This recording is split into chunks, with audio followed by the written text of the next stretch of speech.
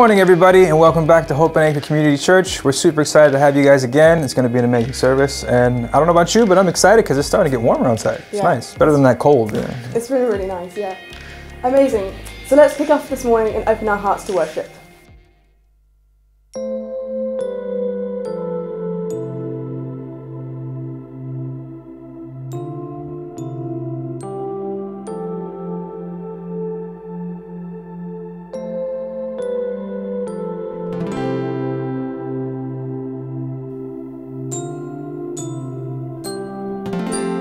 Let's sing together. Here I stand before you now, as honestly as I know how.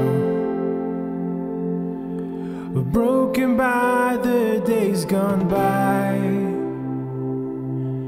Spirit, help my soul to rise.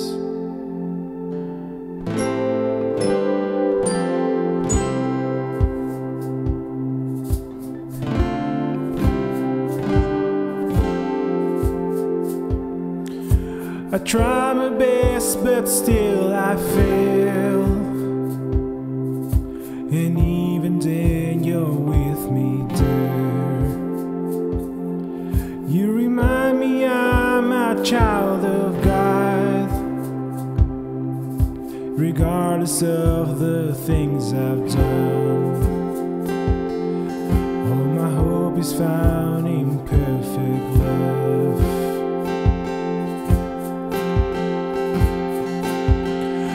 Your mercy triumphs over judgment, low wider than horizons, stronger than all sin. Lord, your kindness leads us to repentance, into the heart of God. Your heart, oh God, is all I want.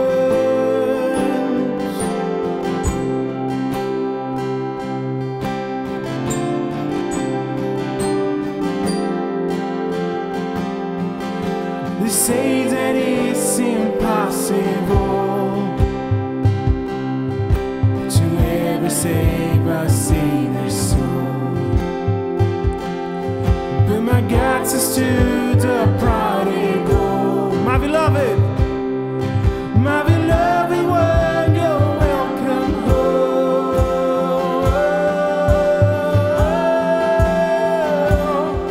Your mercy triumphs over judgment, low wider than horizons, stronger than all sin. Oh Lord, your kindness leads us to repentance, into the heart of God. Oh, your heart, oh God, it's all I want. Oh, to Jesus I surrender. Oh, to Him I freely give. I will ever love and trust Him, in His presence daily live. Oh, to Jesus I surrender. Oh, to Him I freely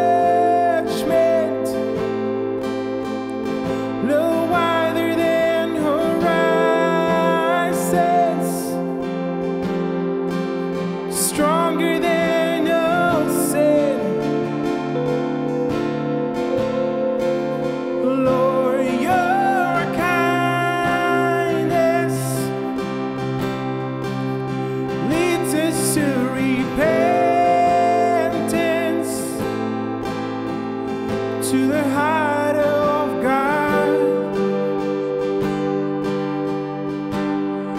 Your heart, oh God, is all I want.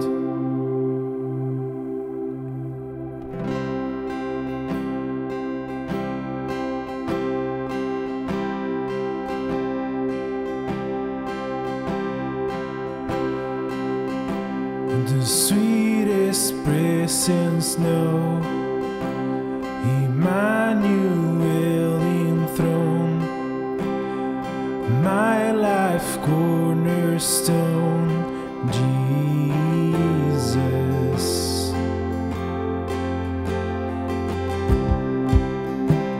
Redeeming Prince of Peace, the hope that sets me free, eternal King of Kings, Jesus. You're my delivering peace, the one who rescues me, the rest when I have reached the end.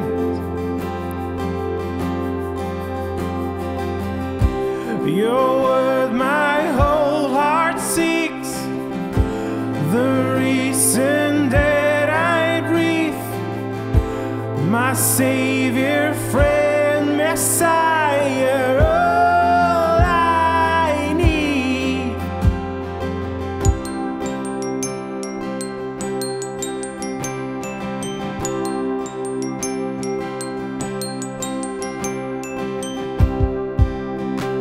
The greatest story told, Jehovah we behold, worth more than precious gold, Jesus.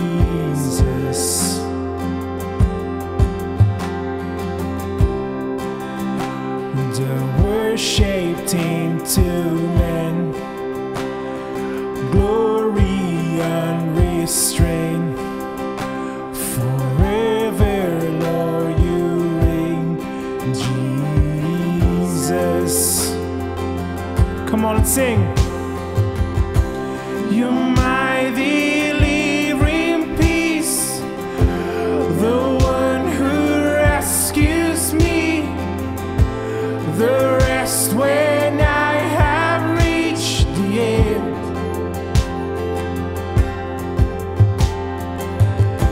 Your word my whole heart seeks, the reason that I breathe, my Savior, friend, Messiah, all I need.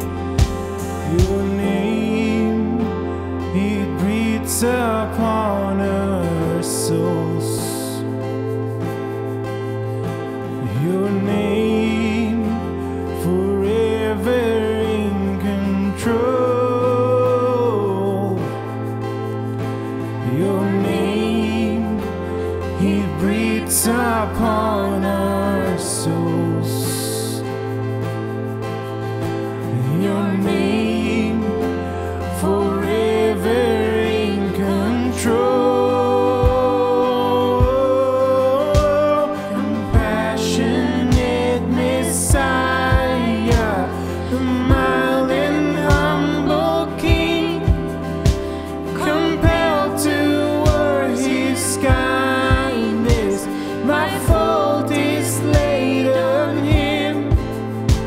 He's rich in all His goodness, He's clothed us in His peace.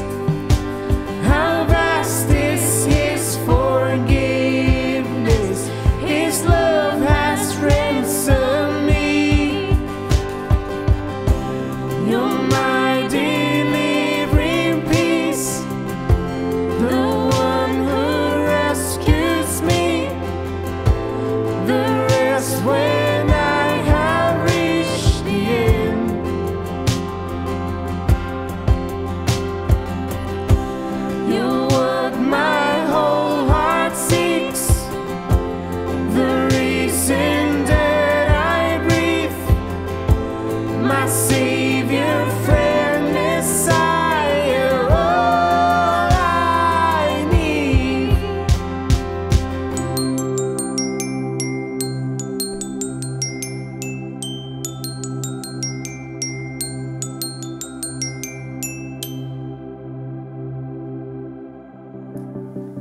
Thank you so much, guys, for that wonderful time of worship.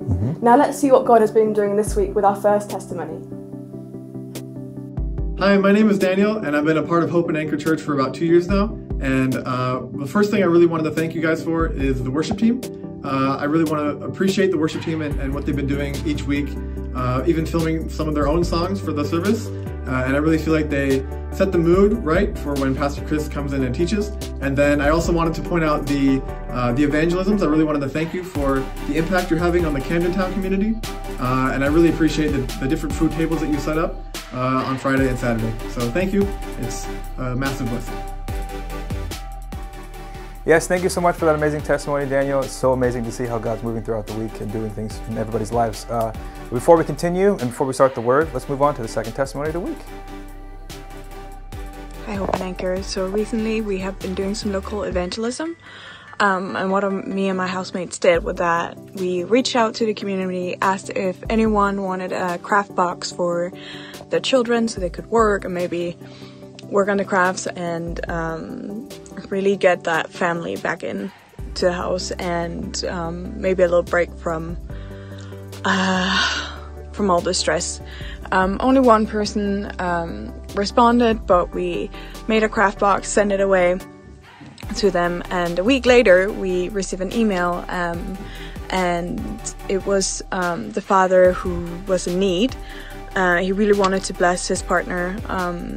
They had been together for 12 years. It was a birthday. They had been let down by a delivery of groceries. So he was like, is there any way you guys can help? And we did. And it's so amazing to see how we, as a church, can show God's abundantness in that way.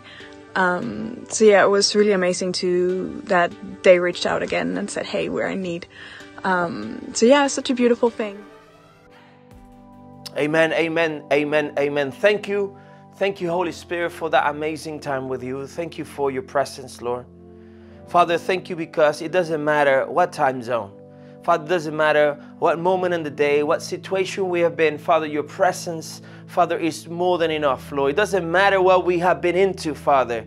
Father, it doesn't matter what we have experienced or we haven't, Lord. You are a present Father. Thank you, Lord. It's with great joy that today I, Chris, in the name of Jesus, I greet you to Hope and Anchor. There's another service. We have experienced such a great time of testimonies and worship.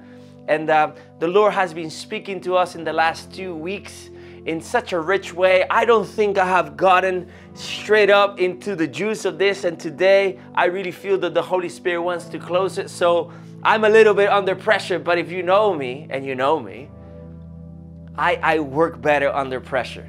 Today, coming out of Luke 4 again, we're going to go out of the NIV version. And today we feel that the Holy Spirit is calling a power to display. We have been in this series like Show Your ID. We talked about I Belong last week. And today we're actually on the verge, on the finishing touches of the Holy Spirit say, hey, you got the power to display. Today, this segment is called By the Holy Spirit. I know God gave me that name. It's the power to display. We have a faith that is charged with the power to display. We're going to go back to Luke 4. We have not been able to escape from that place that Jesus was habitating and has catapulted into our today, because His Word, He's the Word, is alive today. We're going to go from Luke 4, verse 16 this time. In the NIV version, it reads like this. He went to Nazareth, where he had been brought up, and the Sabbath day he went into the synagogue. As was his custom, he stood up to read. It was his custom. Jesus, usually he's doing the same thing. He's healing, he's delivering, he's doing a great thing in our lives. Usually that will be his custom. And he was doing his thing. Are you doing your thing? Has this week felt like you're doing your thing? Or are you succumbed into the things of others, other mindsets, other understandings? Or you have been walking on the way that God gave you to walk? Jesus was doing his thing. And verse 17 says, and the scroll of the prophet Isaiah was handed to him. He didn't have to ask for it. It was handed to him. How many things you've been handing over to Jesus this week? And he says, unrolling it, he found the place where it's written. You didn't have to tell him where to read. You didn't have to tell him what to do this week. He unrolled what you gave him. And he told you what he was about. And it's beautiful. Unrolling it, he found the place where it's written. Verse 18 says, the Spirit of the Lord, our Lord, is on me. It's not only in me, but it's on me. Back in the day, Jesus said he's on me because he was still not in us like he is today. But he's on us and in us right now. This is the good news. This is already starting really good. God, the Spirit of the Lord is on me and in me because he has anointed me to proclaim good news to the poor. He has sent me to proclaim freedom, freedom for the prisoners, freedom for the prisoners, and to recover the sight of the blind, to set the oppressed free. Verse 19 says to proclaim the year of the Lord's favor. I know it doesn't feel like that, but God calls the things that are not just seem like that, just to be how he sees them. To proclaim the year of the Lord's favor. This is a favor year. 20 says, then he rolled up the scroll. He just closed it and gave it back.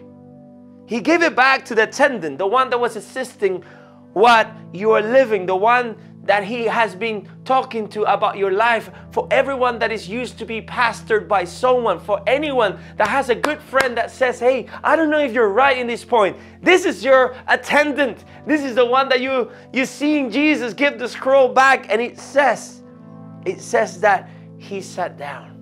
He gave it back to your pastor. He gave it back to the person that ushers you into the presence of God, the worship team, the people that give you testimonies. He said that I sat down. I sat down because I am finished.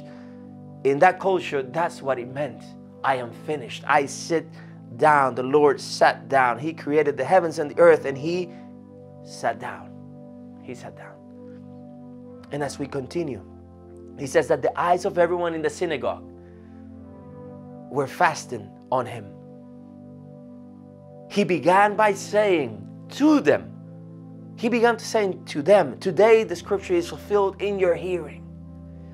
All spoke well. All spoke well. There was none left. All spoke well of him. And we're amazed of the gracious words that came from his lips. The words of the prophet Isaiah.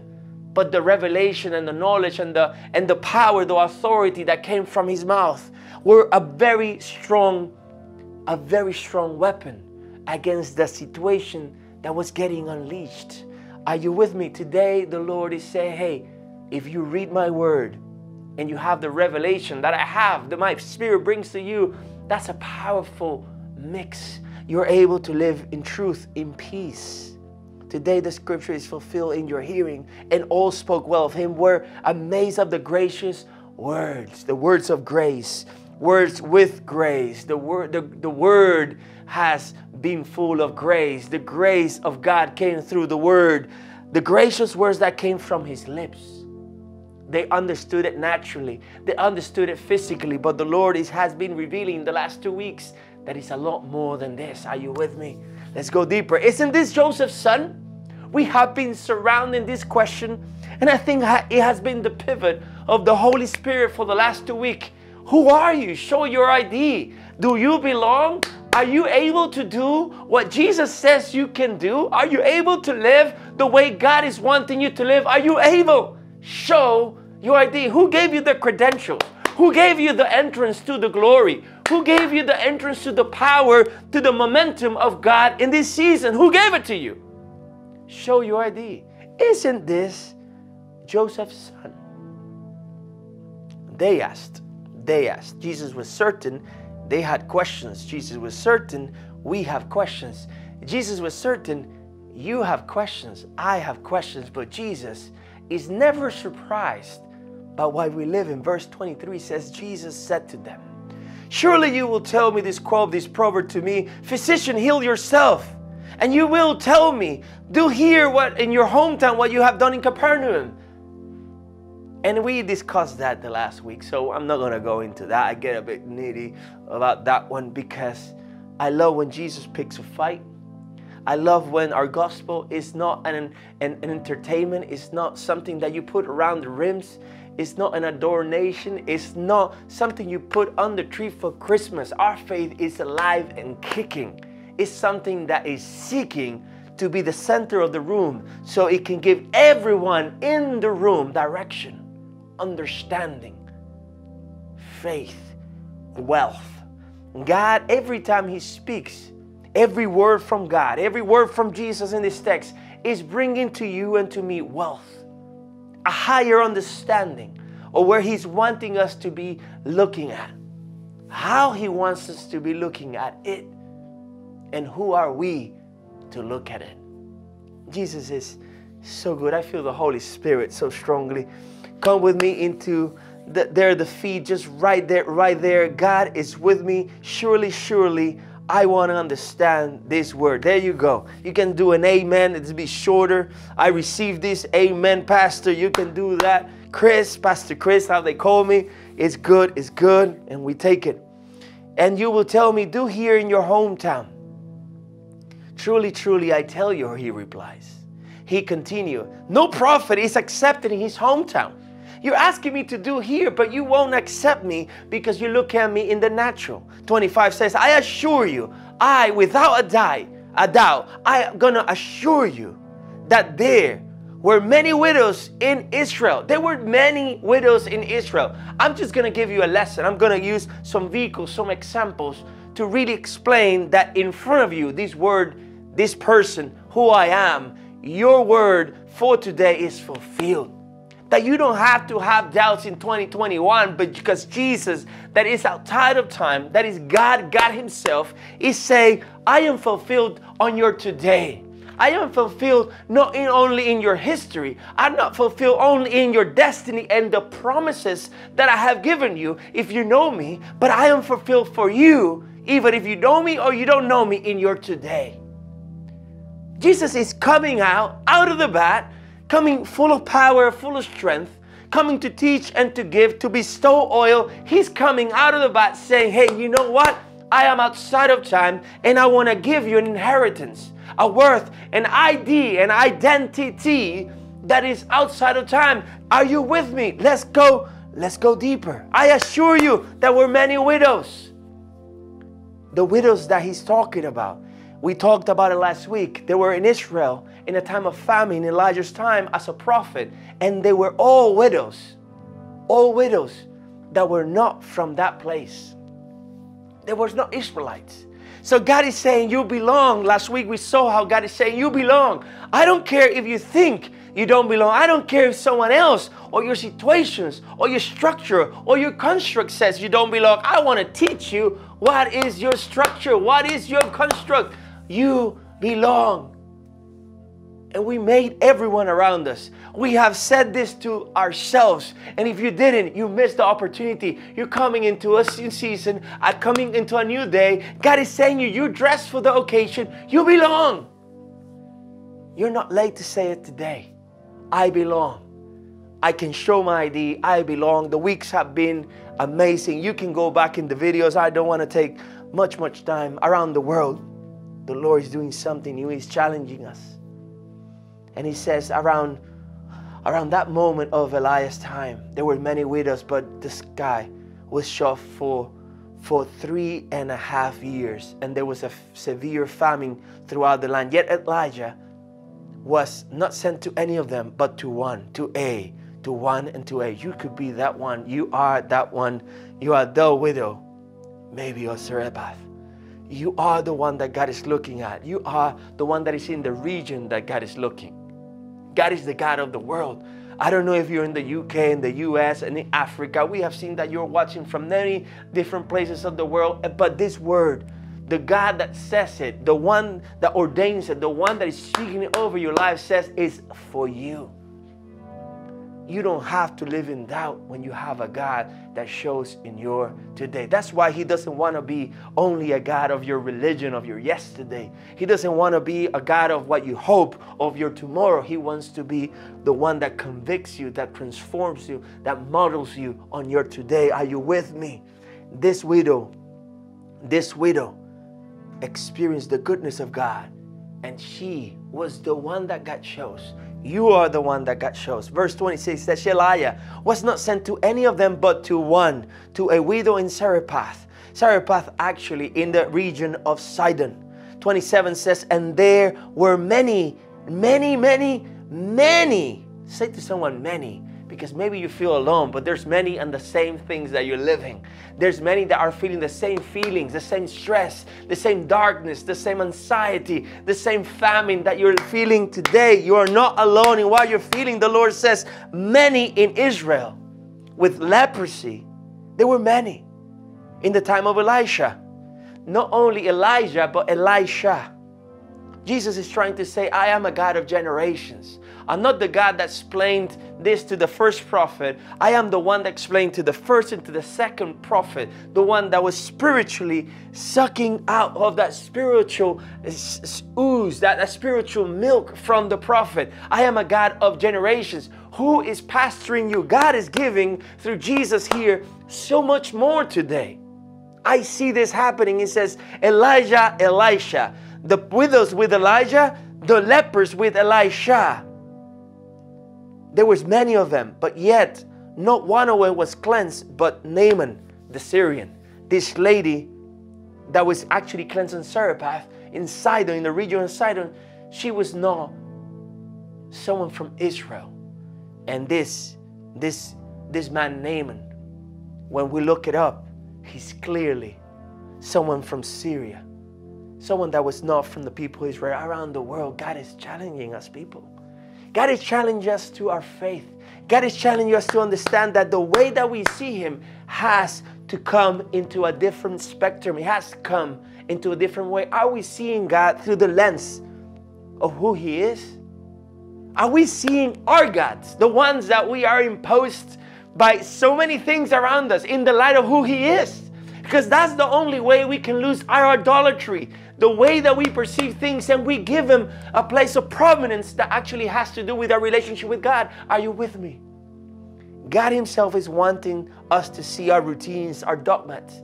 You know, our dogma and our values in a different light. He wants us to be free. He wants us to see how we understand things and how they pertain to His presence, His person. And if they don't, they have to change. God is so good like that. Our concept of our lives is getting challenged.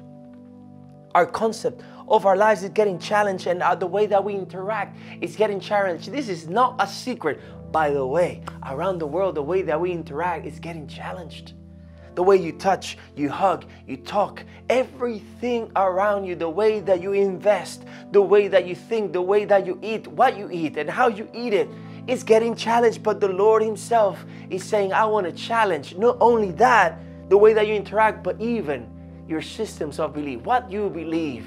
What have you believed of our God? What have you believed of yourself? What have you believed of your brothers and sisters in Christ? How you have believed that He has authority over your government? How He has ushered a new season of Iraq? What is that you believe? Your systems of belief are very strong and very important to our God. The Lord is delivering something precious, good beef.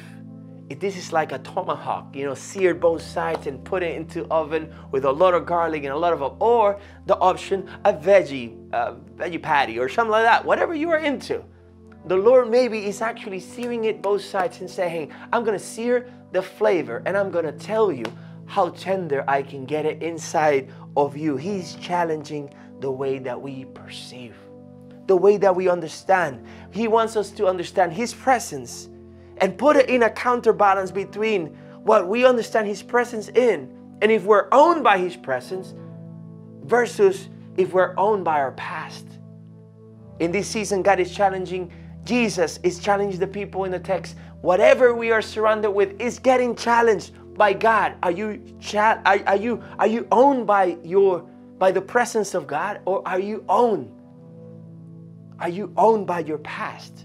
Owned by the presence, owned by the past? That's our answer to give. The Lord is so gracious. There's no condemnation, but He's asking the question. Jesus is asking the question you asked me. But I tell you, surely, surely, God is asking us to see that He is challenging the way that we persevere, that we perceive and persevere, the way that we see His power and the way that we see how we have been called to an author that is higher, to a higher authority, to a higher identity that one this time gives us. We have been called to have that power to display. Say it to someone there in this feed that we all handle so well, but your pastor, say it. I have the power to display. Amen, Pastor. I am challenged. I am seeing it. We can see it. We are challenged. We're going to move behind the challenge. We're going to be transformed by the challenge. We are challenged to go and to see. In this season, Jesus in here, in the subject, He has been asking us to, He has been challenging us to go beyond. And we said it last week. We asked everyone to put it in the feed. Go and say, I am belonging and I am beyond. This is a word that is beyond. And we go beyond. What are we going beyond? No one asked that question. The feed is not there to do it like a dummy. The feed is there to ask questions so we can have conversations. Jesus was there to talk. Jesus was present. He sat down, He waited. And the word of the Lord is so beautiful. God doesn't need any of us to think He's an authority to be an authority. He doesn't have that weak identity. We have it. He's not like our friends in high school. He is a God that is in control, and He wants us, He's challenging us to see, to go beyond our natural abilities. He's wanting us to go through our natural abilities, beyond our natural abilities, in our emotions, in our finances, in our relationships, spiritually, in everything that entails your life. Whatever you put any accent, any importance, He wants you to go beyond your natural in that. If it's a that, He wants you to be there. He's also want us to see and to believe, to be able to sow, to be able to live, to be able to invest beyond. He's challenging us to see, to believe, to sow and be invest in everything that is beyond us, because He knows that if we stay in what is us, we will be limited. But He's saying, you are not like the ones that don't know me.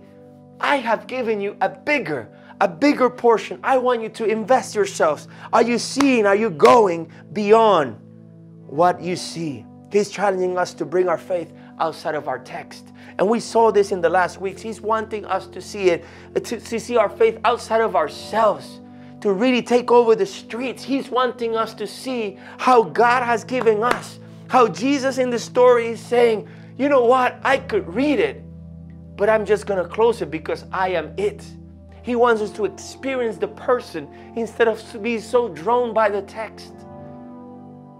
In many levels, many of us would know by heart this text, but I don't know if our hearts are known by the one that inspired it. And Jesus wanting to have an intimate moment with you, with me. Come near. He wanting to have a moment. He's wanting to have a moment with your feelings, your emotion, your finances, the way that you perceive yourself. Don't say it to anyone. This is for you. He's wanting to see how you come out of the ordinary into the extraordinary.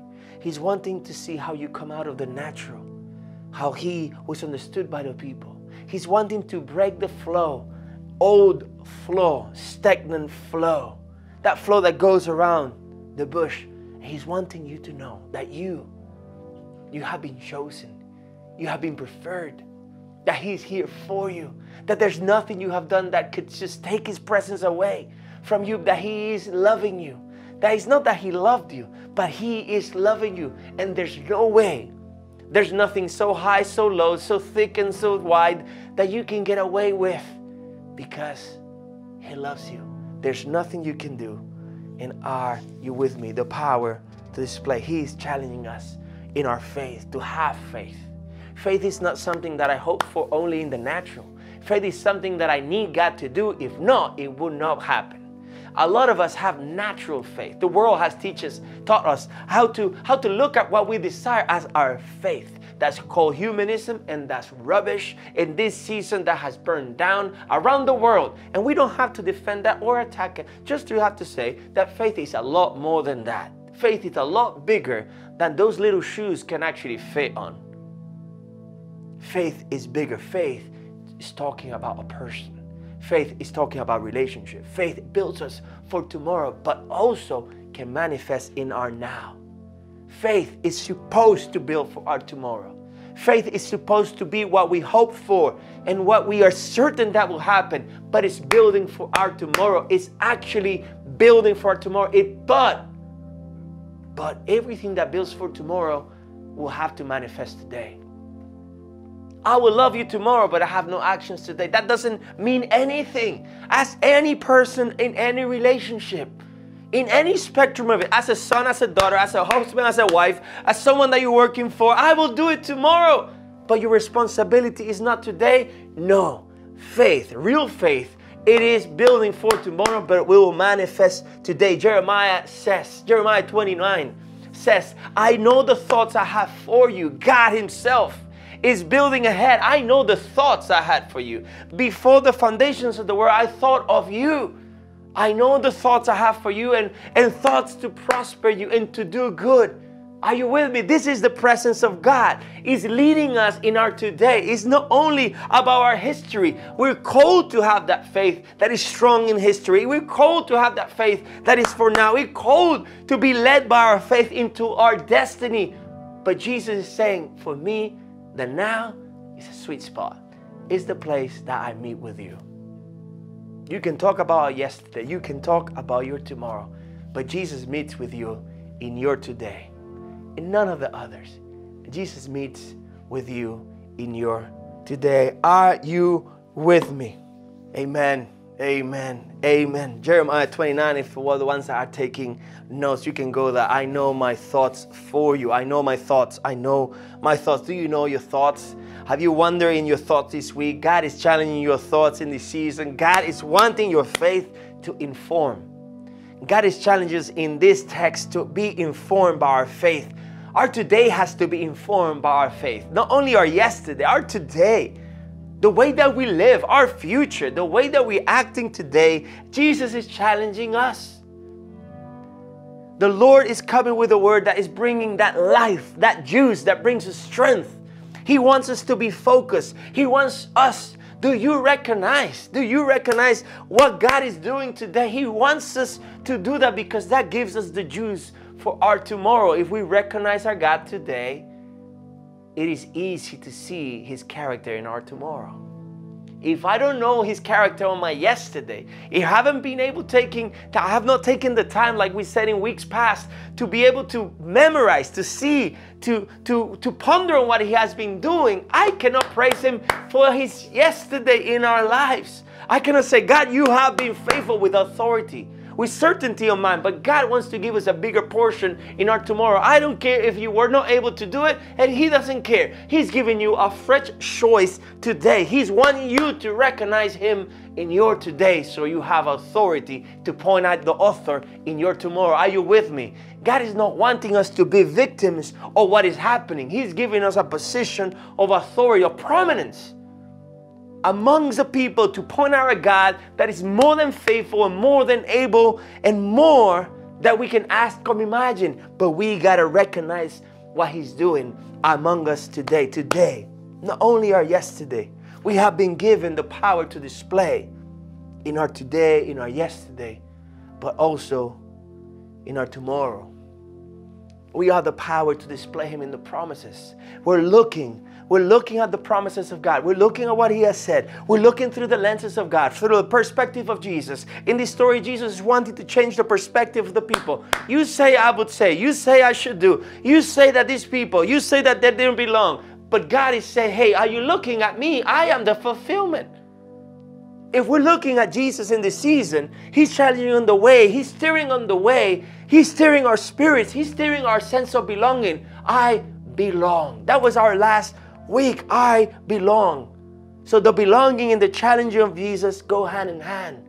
Jesus was changing the flow. He was controvertere. He was counter the version of people and the thought that they had of religion, because they had no love. But Jesus that is love, Jesus that loves you today, Jesus that is prominent today, Jesus that through you is doing a new thing today. Have you not perceived it? Isaiah is saying, hey, I have given you a belonging, a challenge.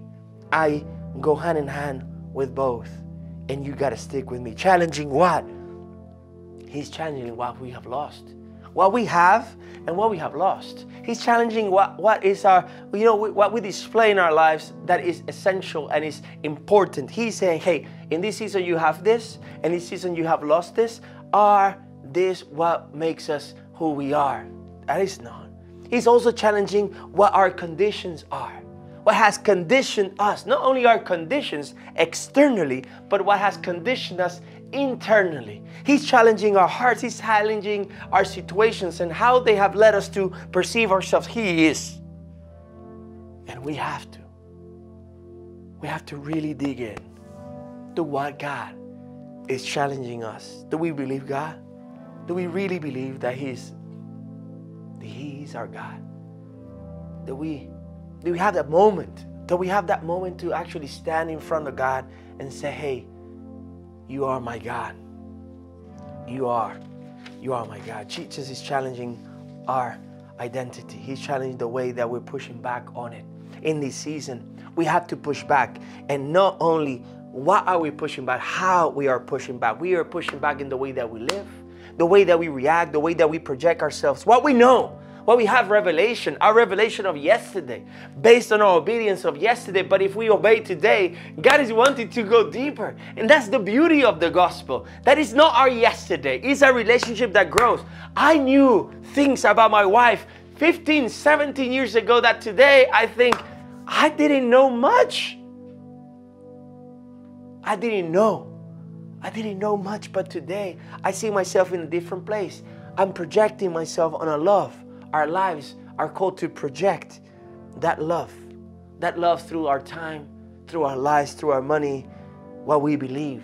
He's calling us to understand our construct, the idea of our construct. We talked about it briefly last week. He's asking us to understand how we invest ourselves. How do we perceive what is happening? How do we move? And essentially, how we don't allow the world around us to move us. The Word of God comes to establish us, for us to push back. And we're pushing on in the deposit that Jesus did in us. I am the fulfillment. We're pushing. Today we have been empowered. We have been powered to display because He is the source. I belong because He's the source. I can show my ID because He is the source. And that's the perspective of this Word. Jesus came in that moment to heal expectations. He was looking at the audience and said, hey, you don't expect much from me, man. I'm a lot more than your little scroll. The scroll is important. The text is important. It's essential. But the revelation, you cannot live without it. A lot of things around the world have been called essential or not essential in this time, in this season. But we got to know that Jesus is more than essential. Jesus came to heal our expectations. Jesus came in that moment to heal what they expected from God. They expected things to be written and to be read, but they didn't expect people to have revelation and to live them. The world around us has expectations of something that is real. God is calling His church, His people, you and me, to have expectations of Him coming through and making everything we have read a reality. Something that we are proud of, to say, hey, that's my God. I'm sorry. I don't know what your God is doing. I don't know if He's in vacations or in lockdown. But my God, my God is doing something new. I have expectations. I'm expecting something. Don't you perceive it? Don't you perceive Isaiah 45? He's actually coming to heal our ideas. He's healing our expectation. He's healing our ideas. He's healing our revelation of what the world will call knowledge, what we know of God. He came to heal our understanding, the way that we stand under expectations, ideas, and knowledge, the way that we stand under who? Under who? Who He is. We're here and we're called. Jesus is having a trumpet call moment over our lives through this word, through these 3 weeks, as a church, as Hope and Anchor, as anyone that sees us around the world. If you call this your church, He's asking you under who you're standing. Your ID is standing under me. We're standing under who He is. We also are challenged in the way that we understand who we are. Because when you stand under Him, you start understanding who you are. You can stand under His knowledge of you. Not only who He is, you stand under that, but you stand under who He understands you. The idea, the perception of God. You don't start doubting if you're loved or you're not loved, if you have authority, if you are able to heal or not heal. Away with that religious thought. Who He is and who you are. What you're able to do and what we are called to do. This is our vocation. This is what God is challenging through this simple word, this simple moment. He opened it up, He closed it and said, I am this thing. I know you're certain that I should be reading. I know that we are going to read what He opened in the scroll because we need it. But He didn't need that. They understood that. Our generation is very literate on the Bible. We got to understand what He said. But for this moment, in this little moment that we have together, the important thing that it says, He was challenging it. And He said, I am that. We're going to read it before we finish. But you got to understand, He's all that. He's all that and even more than your mind can understand or imagine. More than you can see and perceive. He's more. He's Jesus. He comes today to challenge us in power. And now we're getting into the text of today.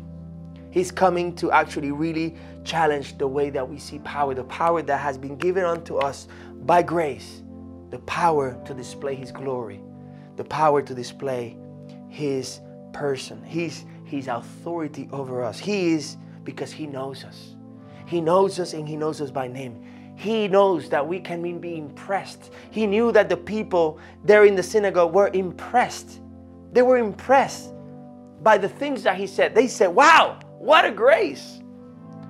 What a grace comes through His lips. They were impressed. They were challenged. Maybe like you and me. But it is unto us the decision if we're going to be impressed and challenged by these words that God is throwing at us. He's investing in us. He's nourishing us with. Or we're going to be changed, or we're going to be transformed.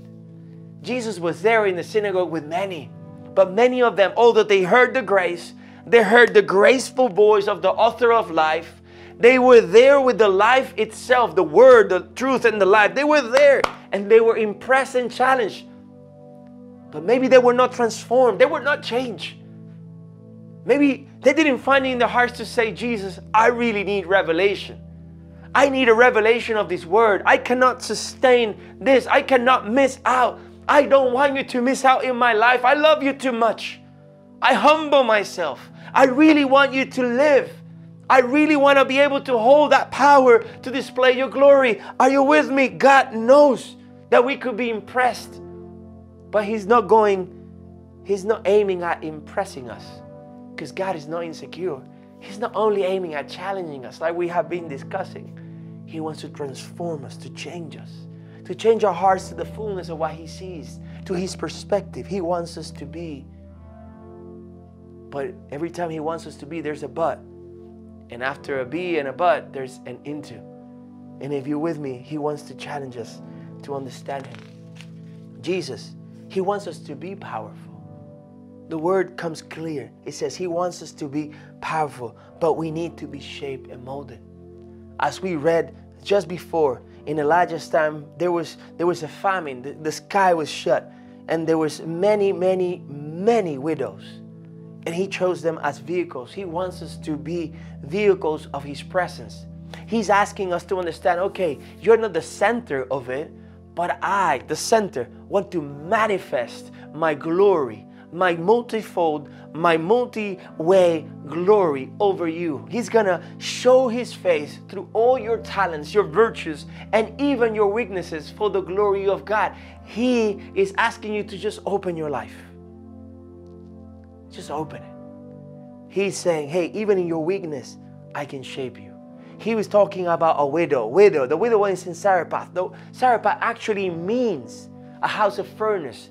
And actually where they will shape gold. In this season, God is wanting us to be powerful, but He needs us to be shaped and molded like that widow. She was shaped and molded by the need that she had, by what she didn't have around, but her perspective, her relationship with God was not taken as easy as people would take in society. God took care of her. God is taking care of us. He knows we need, but He knows also that we need a furnace. We need situations that carry us to His feet, to His cross, because we will not come. Our tendency is to want to be our own gods. He wants us to understand we need a furnace, and that furnace doesn't come to do anything else but to bring life. That's a furnace of life. And that furnace of life, through the life of the widow that we talked last week, it's supposed to heat up. Situations, life, everything around us is heating up. We're needing hope like never before. History doesn't know how to read or how to spell or how to write hope more clearly than in this season. Jesus is asking us, hey, do you understand that I have you on my furnace? You are my church, you are my bride, you are my people, and I need you to be part of the furnace. But you're not alone in it. I'm heating it up. I'm heating it up to shape you, to develop you. I'm not burning you. Sarepta actually means that place, that furnace where they mold gold. So that widow was in that place. She was golden. We talked about it last week. She was golden, but God is wanting to say, hey, I'm not burning you. I want to shape, to mold your value, your worth, so you'll be a display. So you will be a display of my glory, of my presence, of my promises, of my joy, of my vibrancy, of my movement, of my bestowing of oil for everyone else. Not only for you, God is calling you to be. I can be golden. I can be gold, but I need fire. If we go into that humility, if we go into that place, God Himself is helping us. Are you with me? Are you with me in this point? We can be cold, but I need fire. I need the furnace. Fire, furnace brings purification. It brings our motivations out of the way. There are motivations in the scripture where Jesus said, hey, truly, truly, I know your motivations. I know you're going to demand actions from me, but I just want you to believe. Our motivations in this season are getting purified through all this fire, are getting shaped. A fire is shaping us, purifying us, shaping us, developing us to that place of value. He wants us to get as much as we can for what we are living. God is not wanting you to live things just because. He's not abusive. He's not a dictator. He actually enjoys who you are, your tone of voice, the time you spend with Him. He wants you to be a vehicle of His glory, like these ones that He chose. He chose the widow.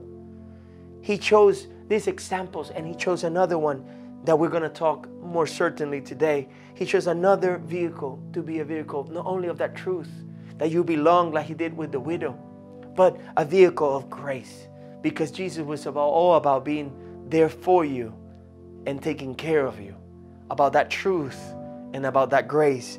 And He was actually using them in the midst of their struggle, the famine and their need, their lack of understanding of what they had, a little bit of oil. If we saw the last Sunday's preaching, you would see that she didn't expect much because she didn't perceive what she had as much. But Jesus is asking us as His church to say, hey, I have more than I need. I might be picking sticks. I might be actually in a famine, like it says in this part of the text, but I am more than that. God is using me as an example for my tomorrow, for the people that are coming after me. He's using her as an example, her need in that moment. Because God is a God of yesterday as well. He's using for our now. That's how God so elegantly starts closing up the idea of Jesus. And we could dissect this so long, but Jesus in a second, He sits down, it's done, I'm that. I was with the widow, I was with the other guy, are you listening? And they didn't get it, but we have the option today to see this in a better spectrum. We have revelation. We're able to sit under His teaching and get insight of His heart. Our struggle, what is our struggle today, is someone's salvation tomorrow. Without the widow having the need, without Naaman, this man with leprosy, without them, we might not see that our struggle today is someone's salvation. Without our struggle today, maybe someone tomorrow will not have the hope to really understand what God is doing us. God has given us the power to display. Say to someone right there, I have the power. I have the power to display. I've not been taken back by what is going. And even if I have, He has pulled the extra bits on me. I have the power to display. He has been using me to point out even in the people that don't know Him, His grace and what He is doing. He was pointing it out in outsiders, people that were not from the culture of the Pharisees in the synagogue. He was talking about the widow and the winner. And we're going to go about the winner today. God doesn't allow, and He's wanting us not to allow what people think of God to box you in, to box what He is in you, to box you in a box of natural, what is supposed to be displayed as supernatural. He has given you the power to display the supernatural. Jesus is with the widow and is using as an example of who He is for the ones that don't have, for the destituted, for the ones that don't have what they think they need.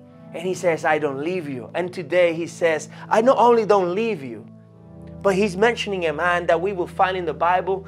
And if you want to go to it, because just for the sense of time, you can go into 2 Kings chapter 5, 2 Kings chapter 5. You can go into the life of Naaman. But Jesus is using it because He wants to use His example to count in that extra flow, that's different flow, that counter flow, that contravertere that He wants to create in the people. He's actually using this example as a vehicle. Not only the widow is a vehicle of His grace, that I'm there for you when you don't have what you think is essential, but I'm here when you are a winner, and still that is not enough. He's going from one side to the spectrum to another. God comes for all of us, the ones that don't have enough and the ones that have more than enough, and still is not enough. We could be a widow, we could be a winner, but that doesn't mean that we're in with God, and that is what suffices our soul. That's what the world around us is looking. That's what the world is asking from the church. Are you going to be the ones that show me how I am enough in Him? How I have more than enough through His presence? Are you going to be the one? And they're thirsty. And God's going to bless the ones that are thirsty to see His justice. And the church is there to point at God, like Jesus is pointing through this man to the person of God. He says actually that He was controversial. He said that they didn't like what they said. And actually Jesus was using the life of this leper that we will know in the scripture as Naaman. He was using it as an example. But who was Naaman? Who was Naaman? Naaman was a winner. So we're going to describe him like that. He was also an example of grace. So that lets you know that even though he's a winner, usually winners are not the example of grace. Those are the ones that lost. Those are the ones that didn't have enough. But Jesus is strangely using the winner to display the grace. So if you're winning today, understand this, that the favor of God makes you win, so you display the grace of God. Don't forget who you are. Don't forget the grace that has found you. Don't forget the momentum, the strength, the breath that is in your nostrils right now. Is to display His grace. And He uses that. And who we see in the story, if we go into 2 Kings chapter 5, we will see that he's a conqueror, that he's a powerful, strong man, a man that is fit physically, outside, his muscle, he's used to battle, he's notorious, he's famous, he's prestigious. He's the one that delivered the nation of Syria from the enemy. He's the one that caused them to win. He is the one that the king trusts. He's consecrated and condecorated. He's the winner. He's influential. He's wealthy. He's able to just pull finances from different places. He's radical. He had a point of view and he was going to win. Today, we see Jesus that He's not only with the widow that didn't have. We're talking about a winner. That is a very complex character that we see in the text. He actually was the one that was tenacious. He's the one that was generous with the people that would help him. Jesus is touching so many levels on what they knew this Syrian general was in this story. He's unscrolling it and he's saying, hey, you didn't get me? Let me just refresh the story to you. History says that the widows and this man Naaman were found by me as well, through my prophets. Naaman was a loving man, although he didn't know how to love. He was affected, although he was a conqueror. He was affected, although he was powerful. He was affected, although he was strong. He was affected, although he was notorious and famous, and he has prestige. He was affected, although he was condecorated, and he was of influence. He was affected, although he had all the means. He was healthy and wealthy on what the people saw. But he was affected. He was a leper. And in that moment, lepers had to be destituted from everything. But because of all that list that we see displayed in his life and through the relationships that he had in that moment, we see how everything could be going for you. But if one area goes wrong, everything else is affected. Your power, your strength, your influence, your wealth, your medals, your fame, your Instagram followers. One area can be affected. Everything can be affected because of one area. And maybe those areas, we can see them through the addictions that have developed in this season. Maybe we can see that those areas are, you know what, we have given space to sadness. Maybe we have given space to an addiction of porn. Maybe we have given a space to stress. Maybe we have allowed the volume of stress to go crazy, or the violence. Maybe we have become more violent in the way that we think, in the way that we treat others. Maybe we have allowed that affection, that area that has affected us, to run us to a place of loneliness, of selfishness. Maybe we have allowed that no one sees but Jesus. That He didn't send it to any of the lepers of Israel, but God, through Elisha, He sent them to this man that had all these condecorations. He was well observed. He was a winner. Maybe we're winners, but we have been self-harming. Maybe we're winners, but we have been negative. Maybe we have been condemning of others. Maybe we have fallen in lapses of criticism. Maybe we display a spirit of a conqueror, but maybe we have become passive. And Jesus is saying, hey, I don't know if you lack, I don't know if you display any of these things that have affected you in the private. I am with you. I came to heal you, to display my grace through you. The Word of God, as we close, is giving us an idea. Idea is not in our brokenness. In this season, as we close this series today, we see that God is not thinking about how we are being affected, what has affected us, what we are addicted to, and what we've been disconnected from, what has been disconnected from us. He's not looking of our actions only and what we lack. He's asking us to understand our ID is not in what we lost and what we have been taken away from. He's asking us to understand our ID is not in our situation, our circumstances, and our social standing, what we have, what we don't have. He's saying your ID is not in the relationships that hold you or you hold dear. Your ID is not that. Your ID is in me. It's in Jesus. I am the fulfillment of this word, says Jesus. I will sit down in your life. If you understand, I can scroll it and open it and I can let you know that I am all this for you today. I will close it and close the scroll in front of everyone that surrounds you, everyone that understands you, everyone that sees you. And I will sit in your life if you understand your identity is in me.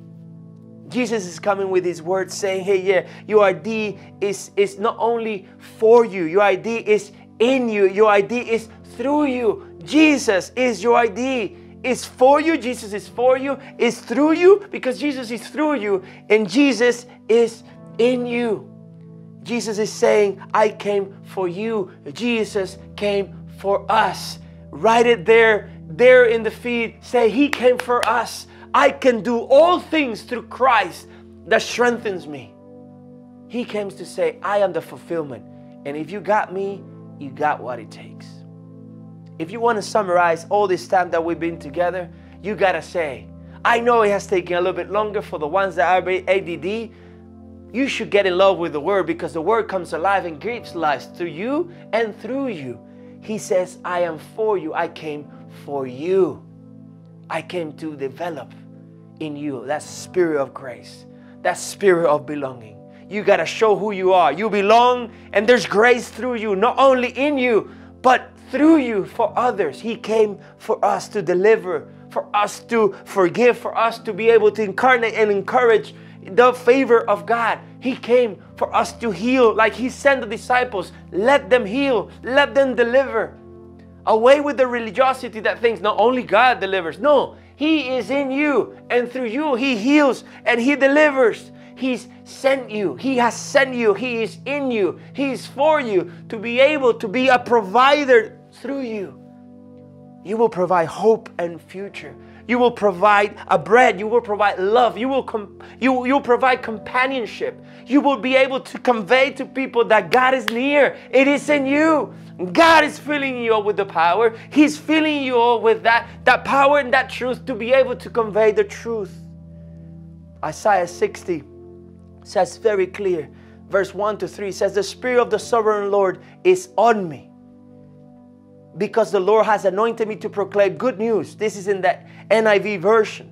He has anointed me to proclaim the good news. For what? To proclaim the good news. He has sent me to bind the brokenhearted, to proclaim the freedom to the captives, and to release from darkness the prisoners. That is in you already. To proclaim the year of His favor. That is in you already. Say amen right there in the feed. And then the vengeance of our God, the day of vengeance of our God is coming, but He has sent me to comfort those who mourn. The ones that don't think they have enough. The ones that are choosing sticks to see how they cook and die. God is asking us, His church, to find the ones that are gathering sticks, because He's a God for all of them. He's a God that says, I see you, I'm near. Not only for the ones that need, but for the ones that are great. He says, and I'll provide for those who grieve in Zion, to bestow on them a crown of beauty for the ones. Naaman didn't have internal beauty really. He was doubting. He had leprosy. He was hiding from the people that were perceiving as beautiful and powerful, because he knew he was lacking. But He says, you will bestow on them a crown of beauty instead of ashes. That's what they would put to dry up the wounds, to hide the oozing out of their wounds, and the oil of gladness, the oil of joy instead of mourning. Instead of your sentence to die, He's saying you will give the oil of gladness instead of mourning, and a garment of praise. You thought you were winning before me, but you needed me to be alive. In that sense, and as we close, He said that He's actually using us to give a garment of praise instead of a spirit of despair. Many people have lost their hope, their hope in this season. Many people have lost their hope in this season.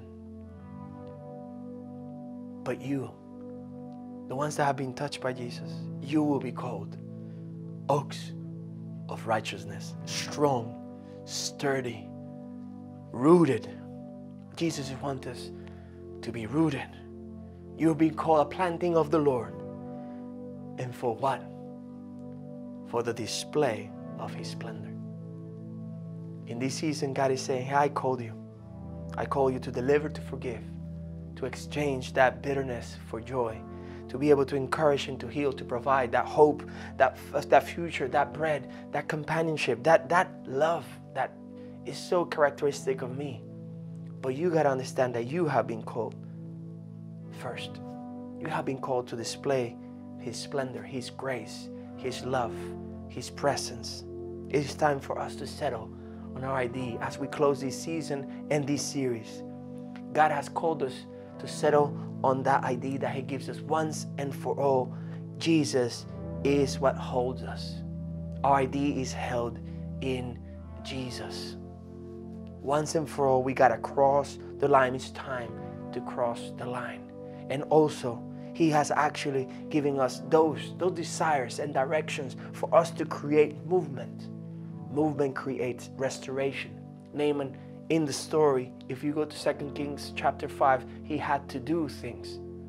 In this season, God is going to prescribe for us not something as a recipe, but something for us to understand that we need some actions in our deliverance.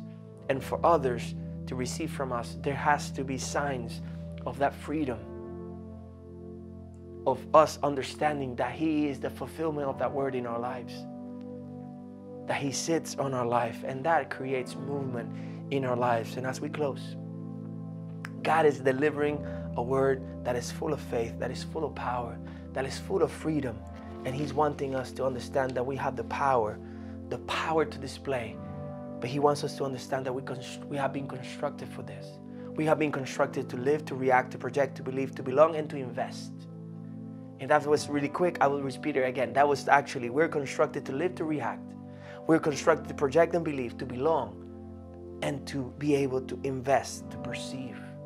We also have been called through this season by God. We have been brought up in power and in truth to be able to teach, to impart. In this season, God is using us to teach and to impart, to the most small details in your life, to the biggest example of His glory.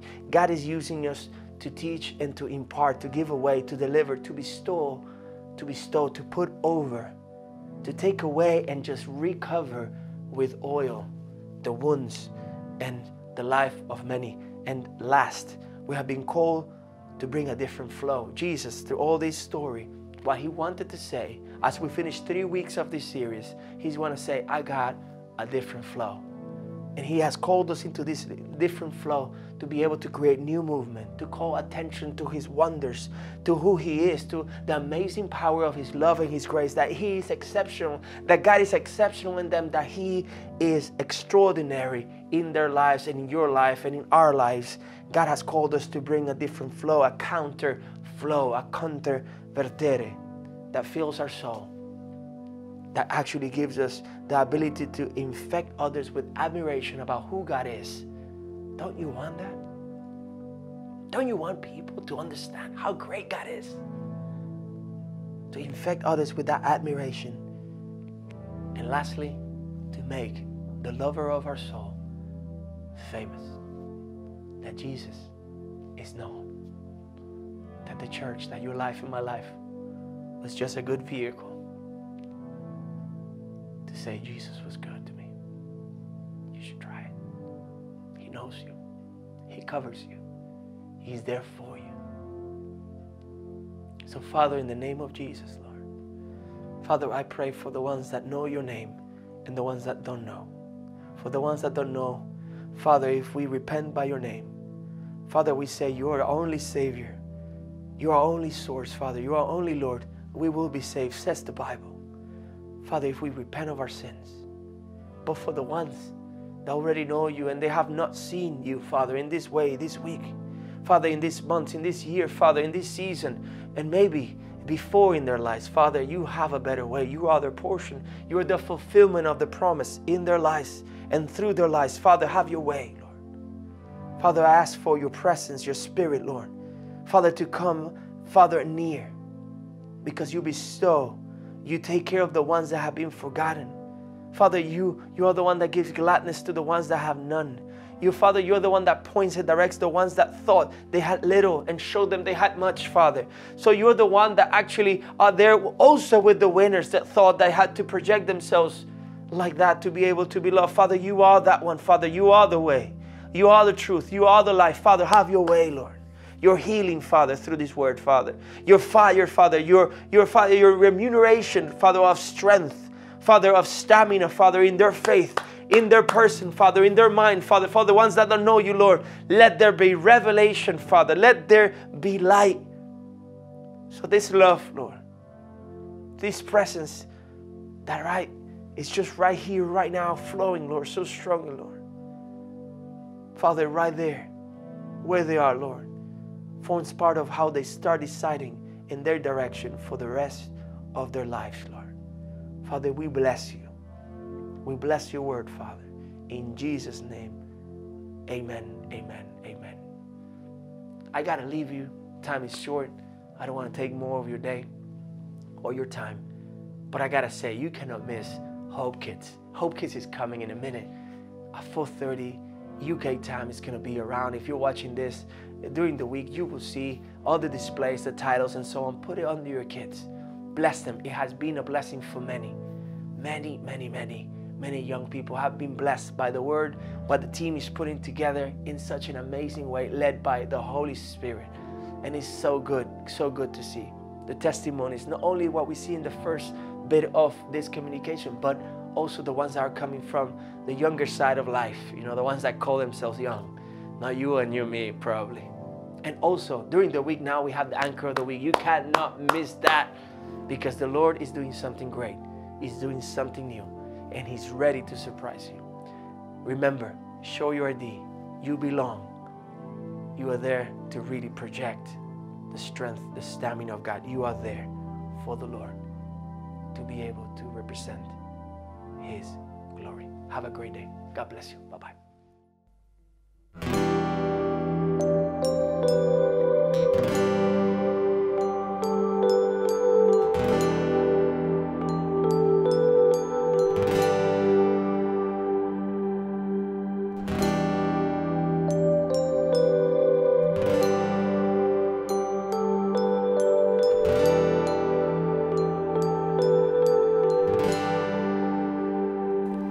All these pieces broken and scattered, in mercy gathered, mended and whole, empty-handed but not forsaken.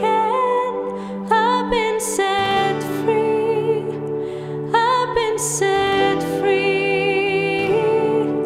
Amazing grace, how sweet the sound that saved a wretch like me. Oh, I once was lost, but now I am found. Was blind, but now I see. Oh, I can see now. Oh, I can see love in your eyes, laying yourself down,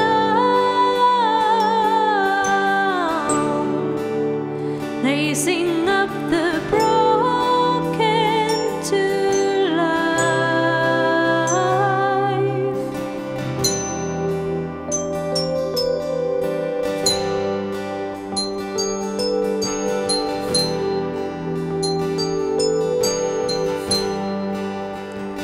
You take our failures, you take our weakness, you set your treasures in jars of clay. So take this heart, Lord, I'll be your vessel, the world to see your life in me. Amazing grace, how sweet the sound that saved a wretch like me. Oh, I once was lost, but now I'm found. Was blind, but now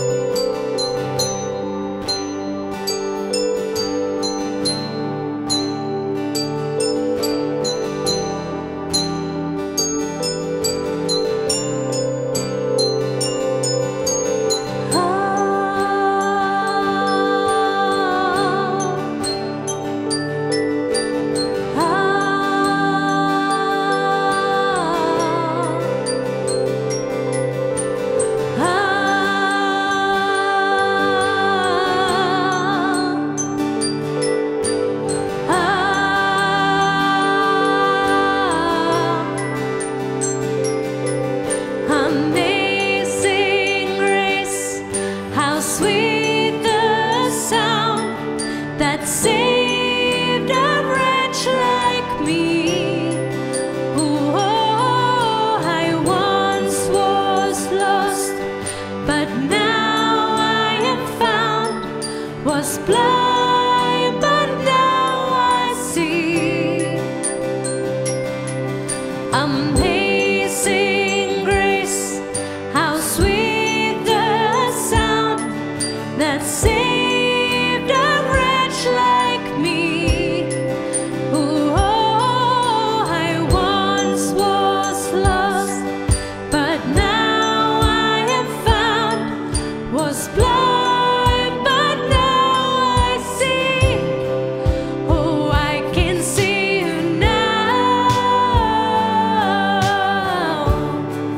Oh, I can see the love in your eyes, laying yourself down,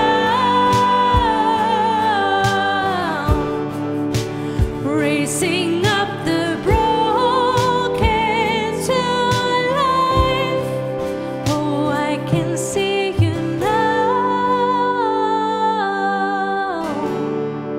Oh, I can see the love in your eyes, laying yourself down, raising up the broken to life.